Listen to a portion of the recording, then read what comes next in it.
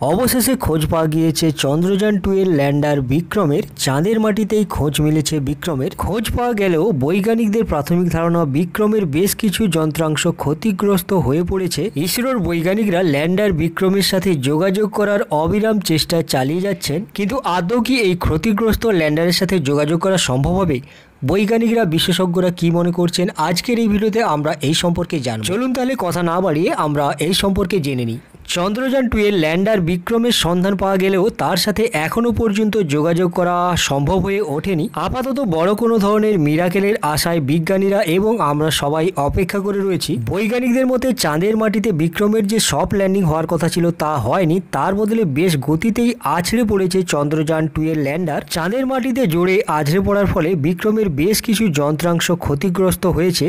বিশেষ করে বিক্রমের যে অ্যান্টেনা রয়েছে, যোগাযোগ করার জন্য যে অ্যান্টেনা রয়েছে এবং ক্যামেরা রয়েছে, যে ক্যামেরার মাধ্যমে ছবি তোলার কথা ছিল, সেই ক্যামেরা ক্ষতিগ্রস্ত হয়েছে। সেই কারণে বর্তমান পরিস্থিতিতে বিক্রমের সাথে যোগাযোগ একেবারে কঠিন হয়ে দাঁড়িয়েছে।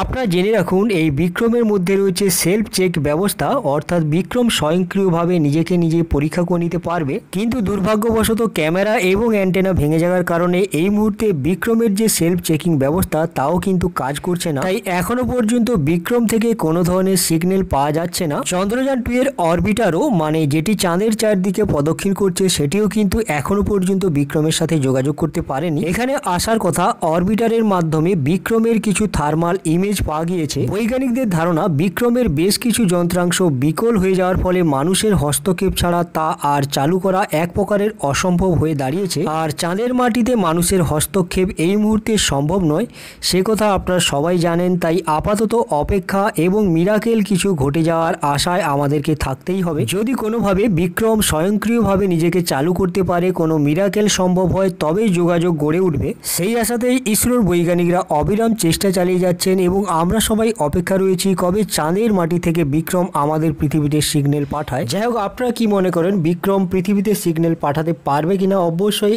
আপনাদের কি মত কমেন্ট করে জানাবেন। আর এই ভিডিওটি ভালো লাগলে লাইক করবেন, অন্যদের সাথে শেয়ার করে তাদেরকেও জানিয়ে দেবেন। আর আমাদের চ্যানেল টেক সাপোর্টকে সাবস্ক্রাইব করে নেবেন। আজকের জন্য এই পর্যন্ত। আমাদের ভিডিওটি দেখার জন্য আপনাকে অসংখ্য ধন্যবাদ।